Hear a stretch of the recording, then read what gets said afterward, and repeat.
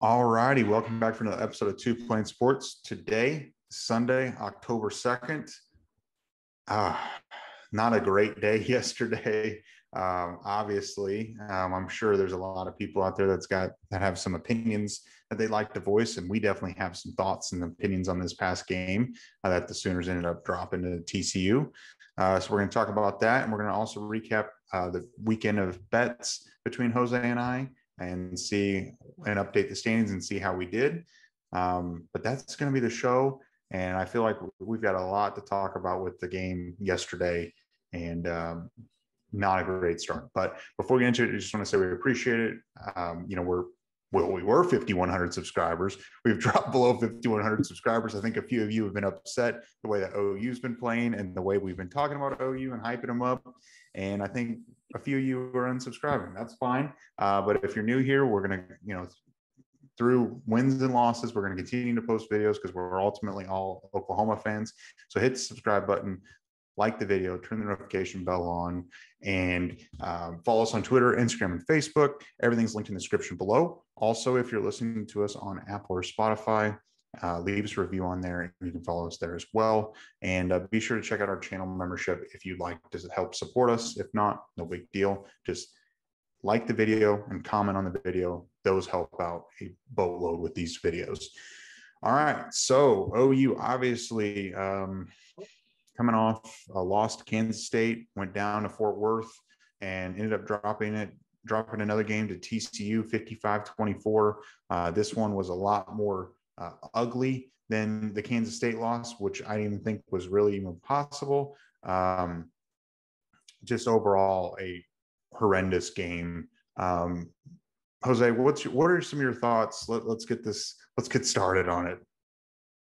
I mean, they looked terrible. Like I woke up yesterday excited. We both talked about the game all last week. And going into the betting for the weekend, I mentioned I didn't know where to go because it could be either super close or a blowout. I didn't think it'd be a TCU blowout in the favor of TCU. I honestly thought the defense would come back and have made some adjustments. One of the biggest things I noticed is that linebackers in the cheetah position have their back turned to the ball a lot whenever whenever the ball is snapped. You'll see them come up to the line, show a blitz, and then they'll back off. They're not backpedaling for the most part. They are turning their back to the ball, which makes it super easy for the quarterback to just either get a quick dump off to a short route, especially whenever it's a short yardage situation, just to get a first down, which we saw a lot yesterday. And Justin Harrington, he made one good play, but outside of that, I think there's a reason why it's Broyles and Bowman at the safety positions. I know going into the year, Brandon was super high on Key Lawrence, and a lot of people were, and I don't think it was without evidence that he's a good football player. He is, but he is slow when you compare him to even Justin Broyles, and Justin Broyles isn't the fastest. As soon as Billy Bowman was out, that defense pretty much went to shambles. Billy Bowman, to me, showed to be like the best player on the defense. Danny Stutzman did okay. I don't think really any of the linebackers were amazing. Deshaun White, a lot of bad plays. Ogwegbu still looks extremely slow. I've said it for 2 weeks now. There's no reason why Kanik shouldn't be getting more playing time for the defense. He's fast and naturally talented enough. If he makes mistakes, at least you can be like, all right, it's the inexperience. He's a freshman. It'll get cleaned up with as he's learning from the mistakes, playing real football, not just in practice. Deshaun White and Ogwegbu are making the exact same mistakes that Jaren Kanik may make, but their experience, it's inexcusable at this point, and they're just making the defense look worse. The defensive line, they looked amazing weeks 1 through 3. Can't get any pressure on the quarterback. Can't really stop a run. Defense looks terrible. And then for everyone, because I was keeping up on Twitter, as angry as I was about this game, because I was yelling quite a bit at the television,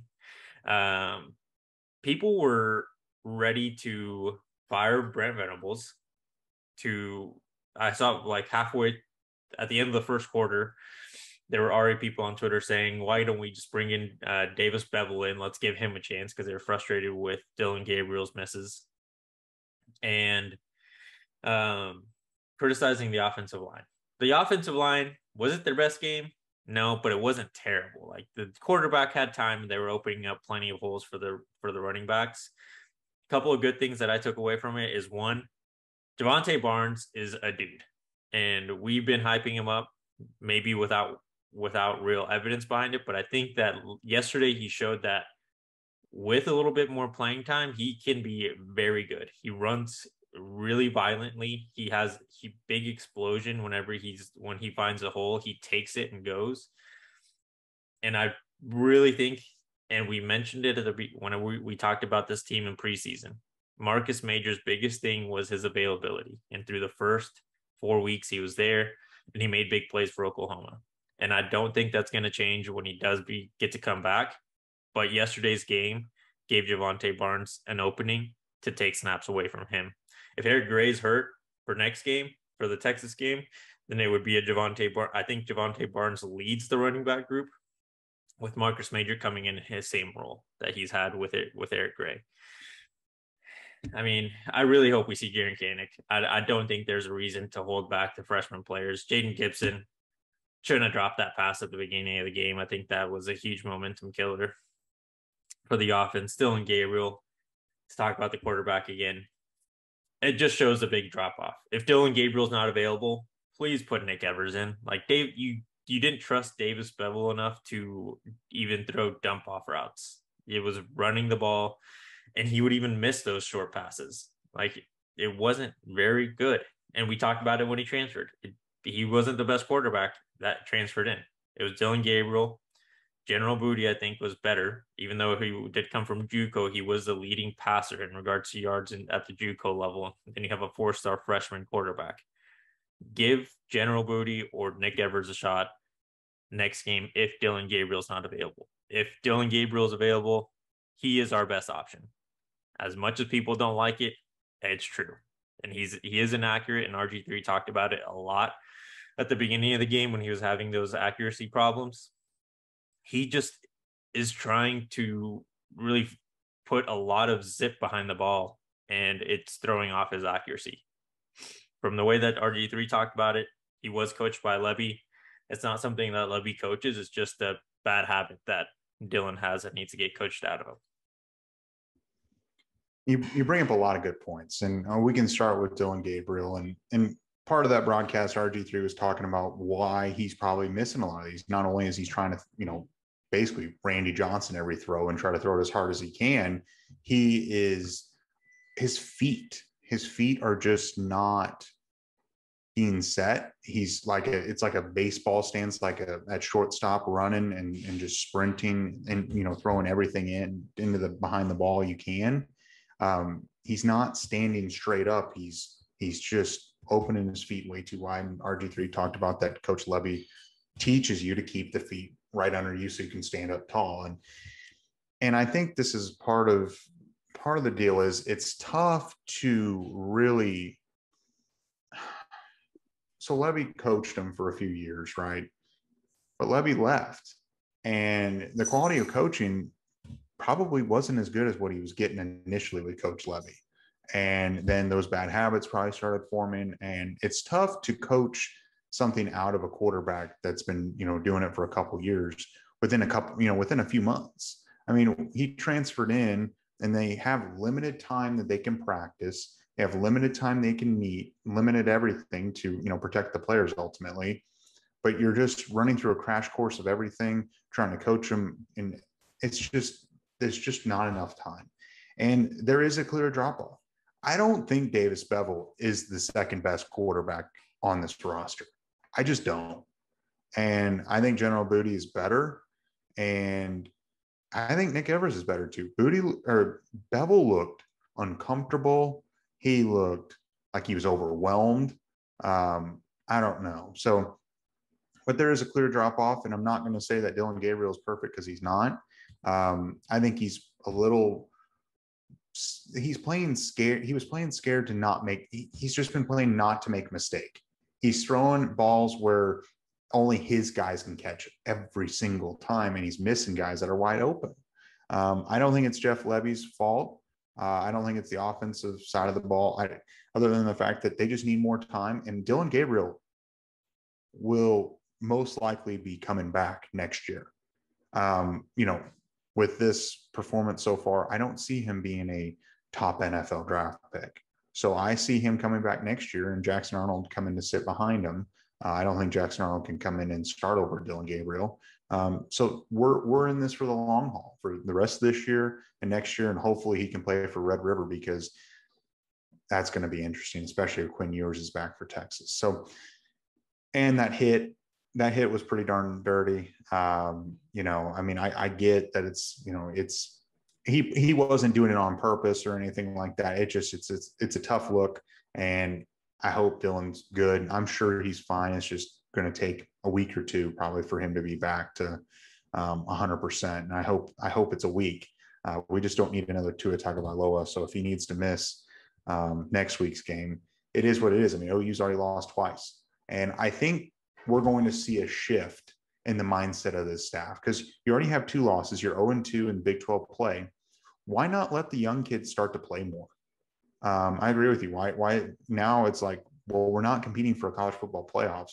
We got to look, next year and the year after. Why not give these younger guys some more opportunities? So yeah, I'd like to see Jaren Kanak play, because it's the linebackers are apparent. They freeze. They're not as fast. They're not quick enough, and it's tough. It's a tough look.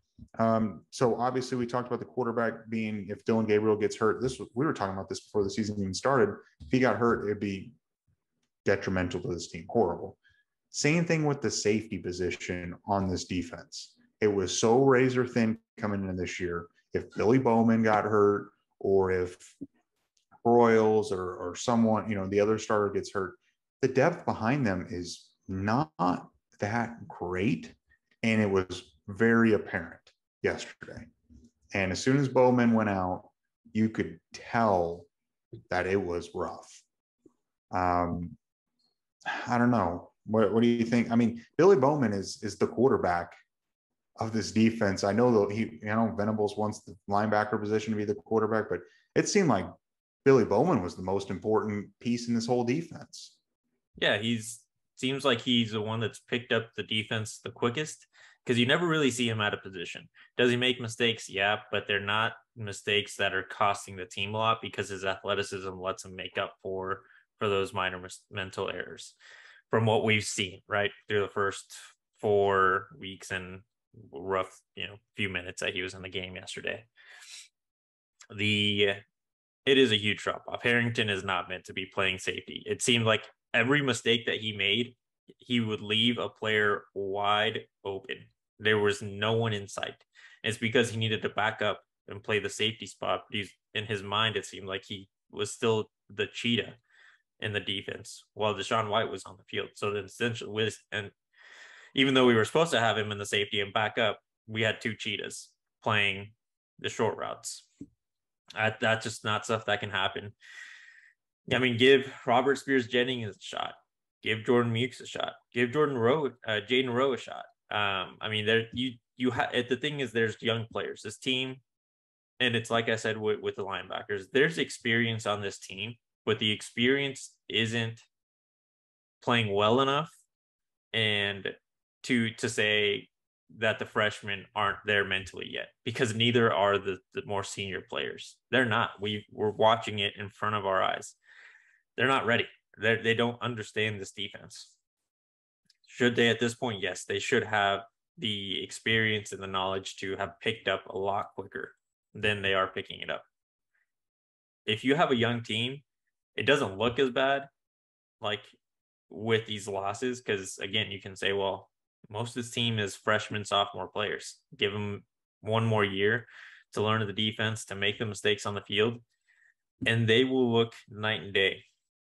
This year, and it seems, and I was thinking about this, and maybe not to the same degree, is going to kind of be like last year's Texas. Going to look shitty. A lot. But with this recruiting class that's coming in, it should turn around. Hopefully next year we'll see a lot of this recruiting class. And I actually disagree with the quarterback position. If Dylan Gabriel comes back, which I do agree with you, it seems like he should, if he has aspirations to go in the NFL. He can't transfer anymore without losing a year of eligibility. He should. I think Jackson Arnold will still push him for time. I think Jackson Arnold has the talent to at least push for reps in practice and even threaten for the starting position. Will he do it? No. And which is weird for me to say, because you and Brandon were big on Jackson Arnold's going to be the starter next year if Dylan Gabriel leaves, no matter what. I was, because to me, still a freshman is tough for a freshman to be successful no matter what position, and especially the quarterback, because it's a lot of between the ear stuff. But talent wise, man, like Dylan Gabriel is the best, and it's not great. And I think Jackson Arnold is more talented and has better accuracy. If Jackson Arnold comes in, can be the starter and throw 25 touchdowns and 15 picks, I'd be content with that as a true freshman. Not a great year, definitely not a great year, but not terrible.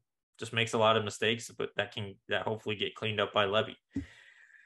Talk about Levy, his play calling yesterday. I think everyone, even Venables, they're playing to not make mistakes. They all look super tense. And they were talking about it on the broadcast, and I was thinking about it leading up to the game.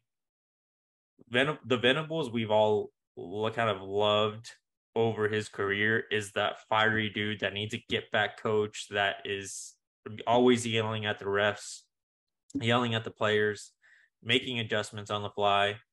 That's not what we're seeing. And yeah, being a head coach is a different responsibility because you need to navigate the entire team and not just one side of the ball. But on the defensive side of the ball, I think for the rest of the year, he should consider taking over play calling responsibilities, even if it is just for this year. Because I don't know what it is, but Ted Roof as a play caller, not amazing on the defensive side. And Levy as a play caller hasn't shown to be what Levy has been on paper, that can put a top 15 offense on the field. A lot of the plays are lateral to or parallel to the line of scrimmage. Nothing really, very, very few go upfield unless if they're running plays in the interior, obviously they only have one way to go. But even passes, it seems like it's way too much stuff along the line of scrimmage that doesn't get enough yards. Like they're not trying to get the first down. They're trying to be methodical and trying to keep the ball in their possession as long as possible. And it's just not working out. Dylan's inaccuracy is definitely not helping out, but the play calling hasn't been amazing either. Well, and I would kind of come to the defense with Levy because I think I remember yesterday before Gabriel went out, I think there were 5 throws that he missed. Drake Stoops was wide open. It was blatantly just because he was wide open. It's just the pass wasn't getting there. Part of me wonders if Levy knows this. Obviously, he's aware of it, of course, but he's calling more conservative for the easy throws for Dylan to be able to hit to get his confidence. Because I don't know, this whole team looks like it's lacking confidence now. Like no one's just going out there and just playing, just going out all out and going after it like they were playing against Nebraska. Those guys, that's a total different team. And not saying that Nebraska is good by any means, but if this team, what we have seen the past 2 weeks, went and played Nebraska next weekend, it would not be the same. And saying, everyone, no injuries or anything like that, the way that the confidence level is 0. And half the battle is getting their confidence up. Scott Frost might have been the only thing keeping that team together, because they've looked worse every week since that game. Oh, I know. I'm not saying that OU wouldn't beat them. I think they would, but yeah, it's going horrible in Nebraska. Bad. Worse than us. Worse than us. Yeah. And also we got to think long term. There's OU lost a lot of talent or the best talent, that they had, and it wasn't the greatest, along the offense and defensive line. brand new offense and defensive schemes. And, you lose a Heisman quarterback, potential Heisman winner quarterback. It's tough to have these expectations. And it's somewhat not fair to Dillon Gabriel that OU has had, back-to-back Heismans, then Jalen Hurts, and then, Rattler / Caleb Williams. And then you grow to expect that Dillon Gabriel, okay, well, you're at Oklahoma. You should be in the Heisman, list. You should be one of the finalists or at least be talked about. And there are lofty expectations for someone that's coming from Central Florida and someone that's coming off of an injury. I don't know. This whole team has just lost their confidence, lost their edge. And I do think that there's something to say about Ted Roof. I will defend Levy just because I feel like, he knows that there's issues. But Ted Roof, I just feel like it's just the play calling is just not there. I'm not saying that the talent is there either. So to some degree, it isn't totally his fault. And they inherited kind of a rough looking defense to begin with. But there's just times where these guys are not getting any pressure, and yet you're still blitzing and blitzing and blitzing, and guys are getting toasted left and right. And it's like, well, at some point you just have to drop more guys into coverage and at least try to keep things in front of you. I understand being aggressive, but I mean, it was brutal. And there's a reason why, and I'm not saying to fire Ted Roof or anything. I just think everyone's going through a transition, but Ted Roof has had a lot of stops recently, and they're only 1 or 2 years, and it hasn't been very long. I mean, you go from a defensive analyst to a play calling role from Clemson to Oklahoma in 1 year. And I know Venables wants someone that with experience and very, all that stuff. I don't know. What I'm hoping for now is I want the younger guys. I want this team to play like we've got nothing to lose, because they've got nothing to lose. You literally have no expectations now. You're not ranked in the AP top 25. You already have 2 losses. You're not going to the playoffs. Just go play. I want to see the younger guys. Probably not going to compete for the Big 12 championship. No, probably not. And so just go out there and ruin people's seasons. Go beat Texas. Go beat Oklahoma State. Go beat the contenders for the Big 12 and just ruin seasons. You have nothing to lose and everything to gain, and get some momentum going. I think this team needs a hard reset, and I don't know how you get the mentality to change. Like I thought that, it felt like Venables had somewhat changed it coming in, but also building a culture at a program is not 10 months. It is not 10 months worth of time. A lot of these guys have been here 3, 4, and 5 years, and the old culture is still around. As these guys graduate and these young kids come in and these young classes come in, all they will know is the Venables culture. Mm-hmm. And you'll be able to get rid of what's still remaining in some of the mindsets and the logic and things like that. Not that the guys are bad or anything. I'm not saying that, but you finally get your guys in if you're Venables. And I think that makes a big difference, because you look at, like, a perfect example is Florida State. Mike Norvell, while they did lose this past weekend, they are looking a lot better than what they have. And because he's got his guys in, he's changed the culture. It takes a while, and it's not a 1-year deal. And I understand the expectations being at Oklahoma. Just sometimes you have to be realistic with things. Yeah. And I think you can point to a lot of examples of year one with a new head coach doesn't work out a lot more often than it does. Nick Saban, not a great first year at Alabama, then went on to win a national championship. I don't think it would be fair to have those same expectations for Brent Venables, but definitely having an expectation of better than this year is correct. Like, you can't go into next year and be like, all right, we have to perform at least to the same standard as last year. No, we have to perform Big 12 championship or bust at least. Sark recently went 5-7 last year. If Quinn Ewert didn't get hurt, I think it's fair to say that they might be undefeated or have a one loss under their belt. Like, with Quinn Ewers, they were a very good team. And I think that, again, points back to letting your young players play, letting them make the mistakes, year one, so that year two, it's a lot of cleanup. And you have a lot of tape that you can show them where they made the mistake, and they can, recall what happened on the field and walk through it with them. Because right now there's zero tape on Jaren. There's one half of football of tape that Jaren Kanak can study of himself and that a coach can work with him on outside of practice. And practice is valuable, but real game experience is nothing to practice. It's not. It's totally different. Right. So you just have to let these young guys play. Like, and again, hopefully Billy Bowman can come back for next week, because if he can't, we're going to get shredded, especially if Quinn Ewers does come back. It's going to be a tough look. Corners still look like shit.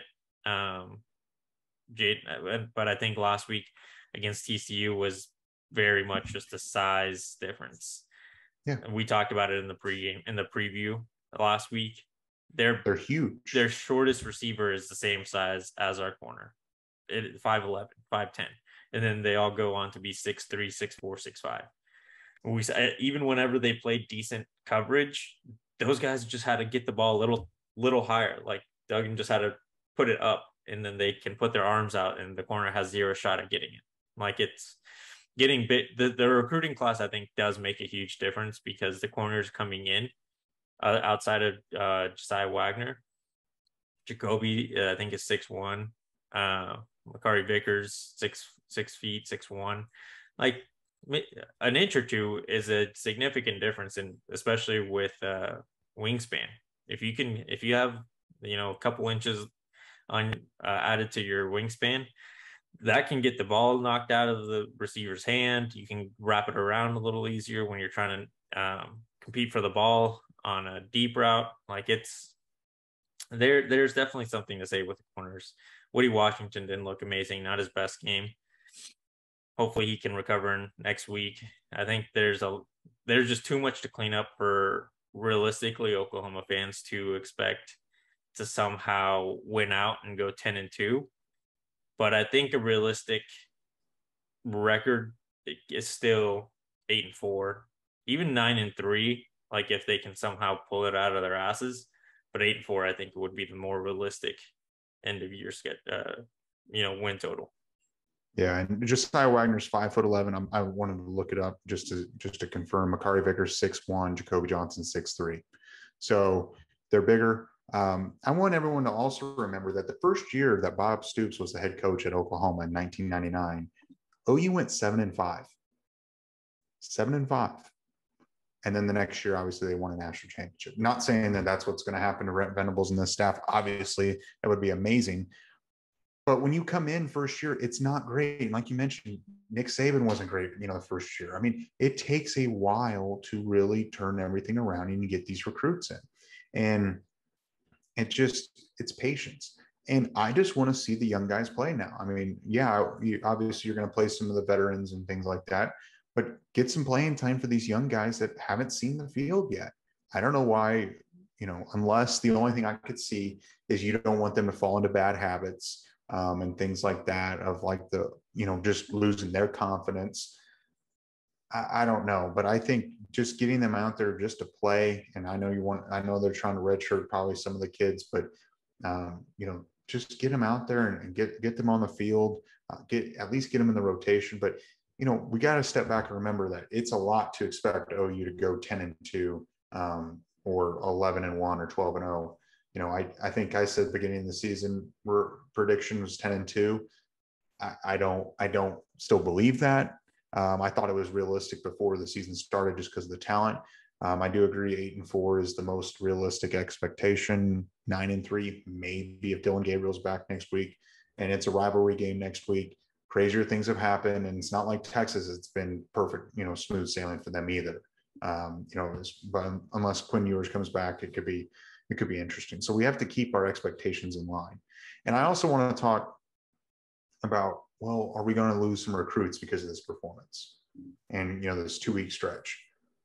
Listen, I am not concerned about OU losing any recruits unless they lose every single one of these games the rest of the year. If OU goes like 4-8, okay, I'm going to start to become concerned. But I think a lot of these kids know that there was a lot of talent that left this team. There's a lot of talent deficiencies on this, in this program. And they know that the playing time is there because obviously they can tell that it's not going great. And if all these kids do decide to leave, where are they going to go? Yeah, there might be a few guys here and there that can go find different homes. At this point, a lot of the top programs already have a pretty full recruiting class. And, they don't have scholarships to give out. Yeah, now could someone find a spot for a Makari Vickers? Probably. There's a couple guys that are exceptions to this. But, David Hicks just committed to Texas A&M. Did Texas A&M look great yesterday? No. Are they going to lose the number one defensive lineman and the number one linebacker? No. So I think everyone needs to calm down about, well, OU's now going to start losing recruits. OU's going down. The world is ending. I remember back in late November, early December, when people thought OU was going to be irrelevant forever after Lincoln Riley left. And now the expectations were to go to the national championship this year. Now the world's on fire and everything's ending. Just take the longer picture. It's fine if OU loses a couple more. We got nothing to lose and everything to gain as far as ruining people's seasons and getting these young guys some playing time. And I think OU's going to still recruit strong and close out this season good. And I think they're going to close out this recruiting class. And I'm still convinced it's going to be a top 5. I think 5 through 7 is not unreasonable to expect. I still think they could land Cecilia Kana. And I think they're going to sell it even harder on the safeties. Be like, listen, we literally need you. You can step in and start opposite of Billy Bowman. Ryan Yates, get in here. Marvin Burks, get in here. Peyton Bowen. Okay, you're picking between Texas A&M and Oklahoma. Both haven't looked great. You can play for us. I mean, I'm not convinced that OU is going to lose. We're going to be losing kids left and right. It's just not going to happen.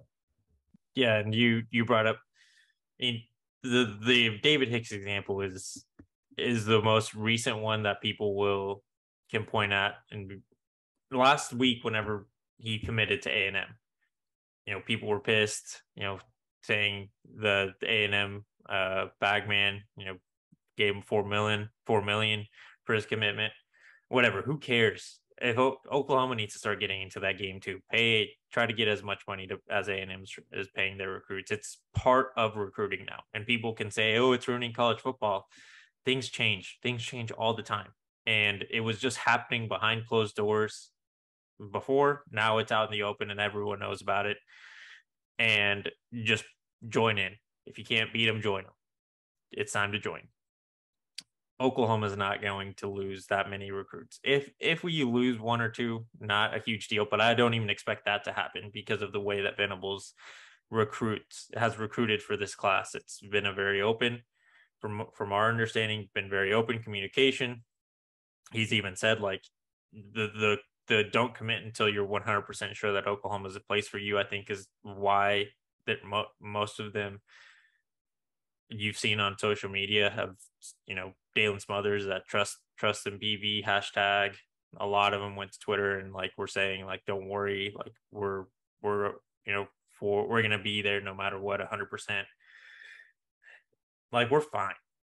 It's foolish to think that just because a team lost, and this is just any team, not Oklahoma specifically, and you can point to all of the teams that currently have a top 10 class outside of Alabama and Clemson, I think have 2 losses on their record, or most of them do.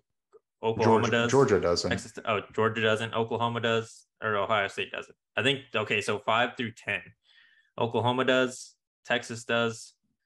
Notre Dame. Does Miami have 2?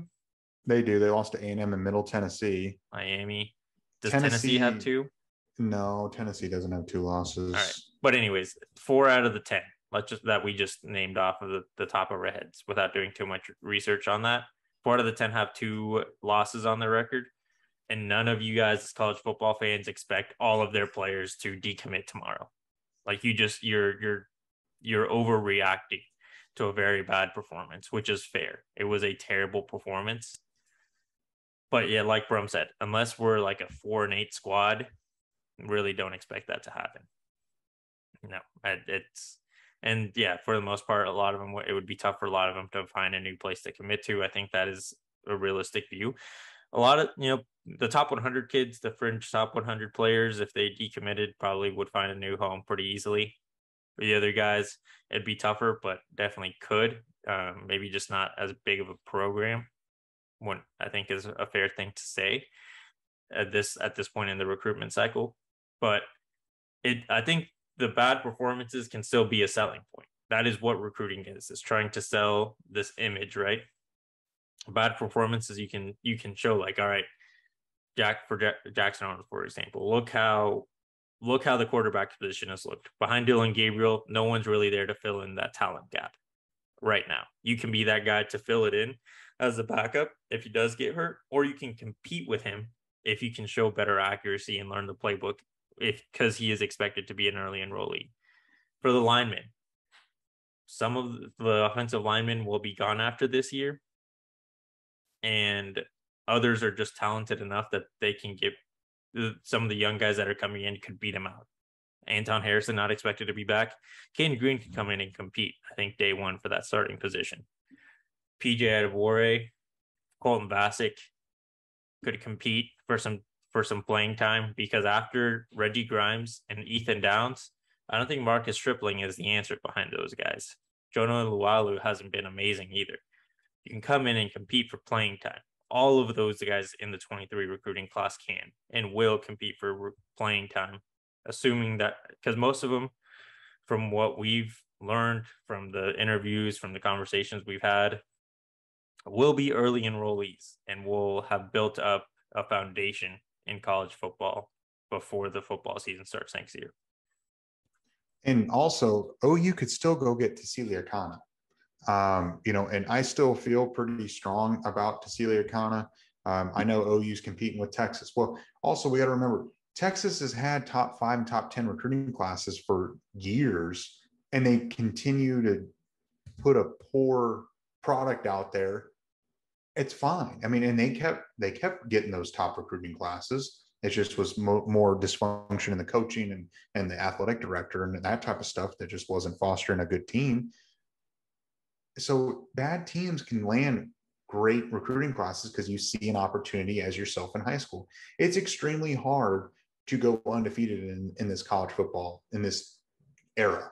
I mean, there's a lot of parity. There's a lot of great coaching out there. And, there's only so many spots at like in Alabama that go undefeated, or Georgia or somewhere like that.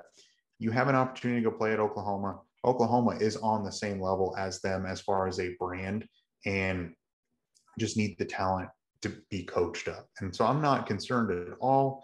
I think that Peyton Bowen is still there for OU. Ryan Yates is still there for OU, like as far as being, serious contenders in this recruitment. Not saying that OU is going to close them out, but I think we have to take a step back and think about the long picture. And I think overall this program is just fine. And people calling for Brent Venables' job and all this other stuff is ridiculous, because who are you going to go hire? I mean, really, who's going to be better? No one. I mean, he's bought into the program. He's looking long-term. They're making investments facility-wise. They're making the transition to the SEC. He's recruiting at a high level. Yeah, he lost 2 defensive linemen back-to-back, but he also has 22 commits already. And he's probably going to land a few more. I think OU's also going to look at the transfer portal this offseason to infuse some veteran talent and some much needed depth elsewhere, like along the tight end position. I could see the offensive line, the defensive line being looking at the transfer portal. Could they go get a Johnny Bowens? It's going to be fine. There's going to blend young talent with veteran talent, and another year in the program, it's going to be fine. I think everyone needs to take a deep breath. And for the most part, the transfers haven't played a lot. Like Trey Morrison, the few opportunities he's had has made plays, and just to talk about the play he made yesterday, was it a little early on the ball? Yeah, I don't think that his play when he smoked the receiver was a dirty play. I think it was early and could have definitely been a flag. I also don't think that the linebackers hit on Dylan Gabriel was a dirty hit. I think he just was already in the motion of going to hit Dylan, and Dylan slid at the same time. And it was just an unfortunate situation. And again, we hope Dylan's fine and can play next week. But a lot of injuries. Trey Morrison should get more opportunities. CJ Colden hasn't really been out on the field a lot. Kanai Walker, I don't really remember being on the field too much, but honestly, I was kind of blurred. My vision was blurred with anger after like the first quarter and a half. So he might have been out there, but you just got to give more guys those transfers. Like, you brought them in for a reason, but you're playing the same guys that were playing last year when getting the exact same result. Like, you gotta try something new. And I know these coaches weren't here last year, but they're not. I would expect, especially Brent Venables and Todd Bates, like they would have at least studied a little bit of Oklahoma to know what they got themselves into. And I'm assuming that every coach did. They know what was happening last year, and they know what their image is for the future. But you're putting the exact same guys out there in the exact same position, and they're making the exact same mistakes. Like, you're just same shit, different day. But could it be that the transfers aren't catching on as quickly? I don't know. It's just it could be a two-way street. I don't know. It is interesting because, yeah, you're right. The transfers aren't playing a whole lot, and outside of McCade Met-Tower has played quite a bit, obviously, but it is what it is. I mean, I'm curious to see. I'm sure people have been commenting at this point on this video and some of the points that we've been talking about and everything else, but I think that's enough to talk about this team and this program. Do you have any thoughts before we move on to talk about our bets? Get Jaren Kanak on the field for Texas, and get Javonte Barnes the ball, especially even if Dylan Gabriel can play. Let Javonte eat. Yeah, I agree.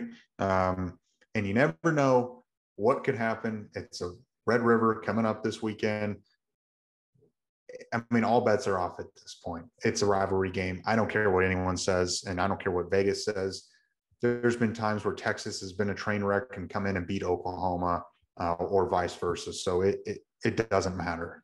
So it should be a pretty good game this weekend. All right, so we'll recap the betting from this weekend. I had 5 bets. Jose had 8 bets. Jose, would you like to go through yours and update your total record? Yep. So I think if I remember correctly, and I really should have written this down, I was 18 and 15 as of last week. Before last week, this weekend's bets. This weekend I went 4-4, improving to 22 and 19.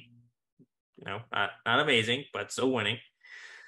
UCLA absolutely whooped on Washington. That one wasn't even close. Iowa was not able to cover. They weren't able to bring it close enough. I had them plus 10.5, lost that, and it was definitely not an under. Point total there was 41.5. Oklahoma, I even have it scratched out here. You guys can see it. I don't know. I originally wrote down TCU plus 6.5, but I didn't want to be the Debbie Downer here. So I took Oklahoma minus 6.5. Clearly took a big L on that one. Alabama minus 17. They were able to pull away against Arkansas. Rutgers plus 39.5. Thank God for the hook there because they only lost by 39. Oklahoma State money line whooped on Baylor, and Kansas was able to capitalize on the mistakes that Iowa State made, and they won, and I had that money line. All right. Well, going into this week, I was what was I? I can't even remember, but I know I'm 20 and 16 now. So what was I? 16 and 15. That's what I was. 16 and 15 going into the week. I went 4-1. I'm now 20 and 16 overall. My one blemish, I took OU minus 6.5 because I thought things would be corrected, but obviously I am wrong, or I was wrong. Michigan, Iowa, I took Michigan minus 10.5. Kentucky, Ole Miss, I took Kentucky plus 7. Oregon State versus Utah, I took Utah minus 10.5, and they whooped up on Oregon State. And East Carolina, South Florida, took East Carolina minus 9, and East Carolina handled them comfortably. So I am 20 and 16 on the year. I am now 55.5% so far in the season. Not too bad. All I want to be is 55, 60% right. if I can just continue, that's not a bad way to do it. So, but yeah. So I don't have anything else. Do you? Don't think so. I was actually thinking about it real quick. A&M and Oklahoma are in the exact same position, and one of us has a first-year head coach, and the other one has a guy that's been there for like 6 years. So it could always be worse. It could be, and I think Texas A&M is going to be most likely taking another loss this weekend because they've got Alabama this weekend. So Texas A&M might be 3-3 by the end So of could we, but next. Oh yeah, we could too. I mean, we might just crater with them, and it's not like Texas A&M is doing that great. But yeah, Jimbo's been there for a while, and it's curious. I'm curious to see if they go 8-4 again. Does Jimbo's seat get a little warm? Does David Hicks start second guessing? I don't know. who knows? But I mean, that kind of segues to my end of video. How do you feel about the team overall? It's shitty. Definitely not the expectations that we had, because I also thought it was talented enough to be 10-2. They just make way too many mistakes to compete to that level. But I honestly think that there's no reason to worry in the long term. Look at A&M. They absolutely stink, and that guy's been there for 6 years, and we're competing at the exact same level as them at this point. I think Oklahoma is fine in the long term. This year, pretty much a write-off.